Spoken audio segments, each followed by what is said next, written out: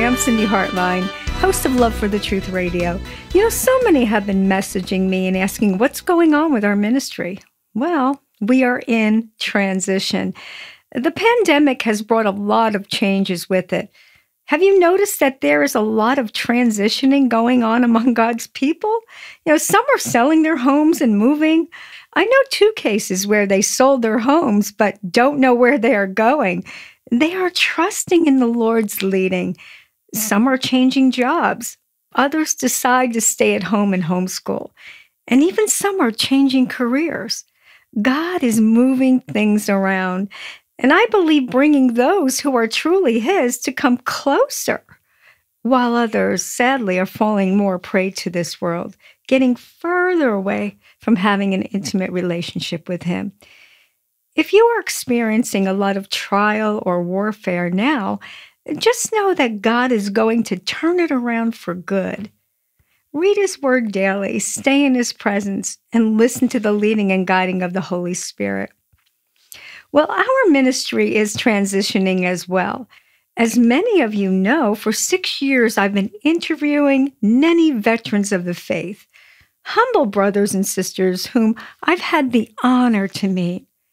People like Amir Sarfati, Jan Markell, Johanna Michelson, David Fiorazzo, John Haller, Mike Gendron, Carl Tykrib, just to name a few, and many, many more strong teachers who are continuously on the front lines, bringing us the real good news. And we need to pray for those who endeavor to bring us the gospel truth. On Love for the Truth Radio, our shows focus much on the false teachings that were and are still being taught by renowned ministers, pastors, and teachers. Some gospels being infiltrated with postmodernism, 5-point Calvinism, preterism, legalism, and many of the man-made gospel isms, which lead many to deny Christ and fall into apostasy, a falling away from the faith. Some even say there is no such thing as a believer falling away from the faith, that those who know the Lord can fall away. Well, the book of Jude is an exhortation to believers that they must continue to earnestly contend for the faith, the common salvation that was once delivered to the saints, because certain ungodly men crept in and turned the grace of our Lord into lasciviousness, denying the only Lord God and our Lord and Savior Jesus Christ. Lasciviousness is SLGI. It means unbridled lust, excess licentiousness, lasciviousness, wantonness, outrageousness, shamefulness, and insolence. Basically, works of the flesh that is void of the Spirit, desecrating our very souls that should be reserved for Christ. In Galatians 5:19 through 21, we read, "Now the works of the flesh are manifest, which are these: adultery, fornication, uncleanness, lasciviousness, idolatry, witchcraft, hatred, variance, emulations, wrath, strife, seditions, heresies, envyings, murders, drunkenness, revelings, and such, of which I told you before, as I've also told you in time past, that they which do such things shall not inherit the kingdom of God." One can profess Christ and think they are okay in His grace, but allow me to quote this again: "They which do such things shall not inherit the kingdom of God."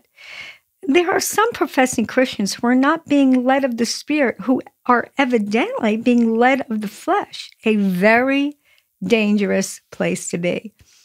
Note that fornication is on that list.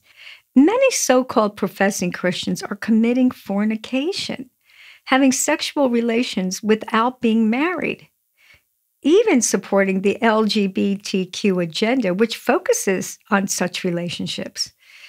Well, this is a warning to you who think you are, quote, saved and are involved in such abominations. You may have listened to a false gospel teaching of grace without judgment and need to repent.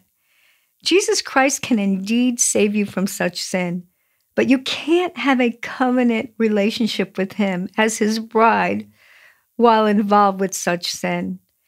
The book of Jude reminds us how the Lord, having saved the people out of the land of Egypt, afterward destroyed them that believed not, even after they said they would obey and abide in him, while saying, "This we will do in covenant with him." After a while, they didn't believe in him enough to be saved from harmful acts. The word saved is sozo. It means to be saved from harm. The book of Jude goes on to say, "And even the angels, which kept not their first estate, but left their own habitation, he hath reserved in everlasting chains under darkness until the judgment of the great day. Even as Sodom and Gomorrah and the cities about them, who gave themselves over to fornication and went after strange flesh, suffered the vengeance of eternal fire. Likewise, also these filthy dreamers defile the flesh, despise dominion, law, and order, and speak evil of dignities." Well, we are witnessing depraved behaviors today in the name of politics. New laws stating that adults can have sex with 10-year-olds, and we know that judgment is coming. At the same time, the Lord is separating those who truly are his, who love him with all of their heart, mind, soul, and strength, who love him more than their own fleshly lusts and even themselves. Simply those who are willing to be bridled by his loving and gracious spiritual disciplines, to be groomed by him, to be one in spirit with him.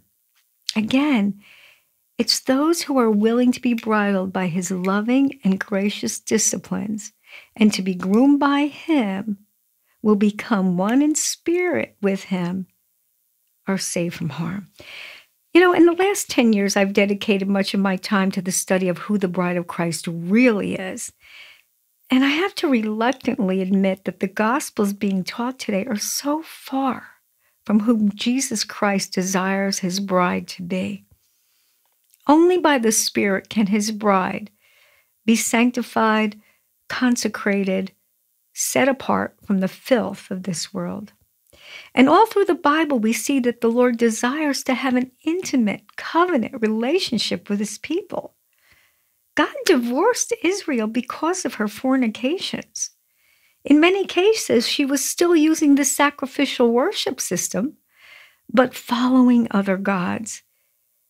Today, some go to church faithfully, saying they know the Lord, but think abortion or having sexual relationships outside of marriage is okay. It's not okay. They are serving another God. Judah and Israel sacrificed their children on the altar of Baal. Do not be deceived.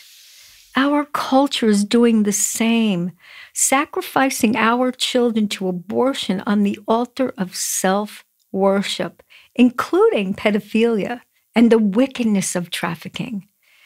In Jeremiah 11, we read that the word that came to Jeremiah from the Lord, saying, "Hear ye the words of this covenant, and speak unto the men of Judah and to the inhabitants of Jerusalem, and say thou unto them, Thus saith the Lord God of Israel, Cursed be the man that obeyeth not the words of this covenant."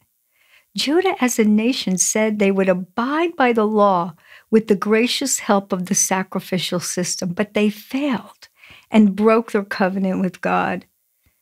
If a believer says he or she believes in the Lord and do not abide by the new covenant, all that is written in the New Testament, the Gospels and the epistles, with the help and leading of the Holy Spirit, and with the ability to repent, then that believer has broken covenant with our Lord.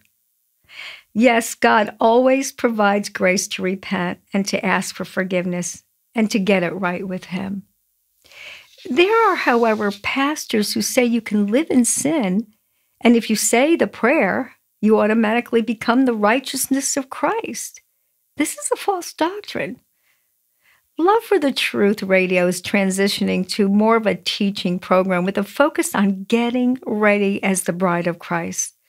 So please pray for our ministry, The spiritual warfare has been intense, but God is strengthening us through it all. For what Satan has meant for evil, God has meant for good. So we will be up and running very soon. In the meantime, focus on loving the Lord your God with all of your heart, mind, soul, and strength, trusting that He is transitioning you into a good place. Till next time, big hugs.